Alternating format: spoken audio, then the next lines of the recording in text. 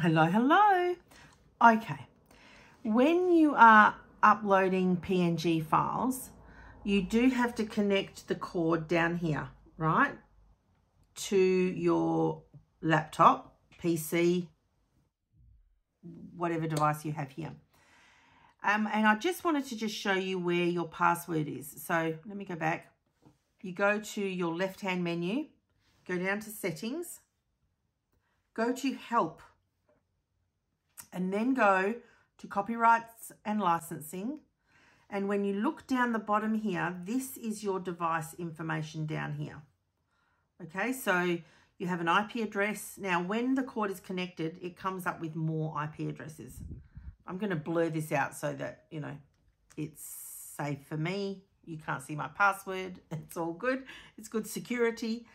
So you will have a password here and you have IP addresses. And like I said, I have more than one at times as well. So, and they give you options. There's a 10.11, or don't quote me, but there's another shorter IP address than that I think is universal.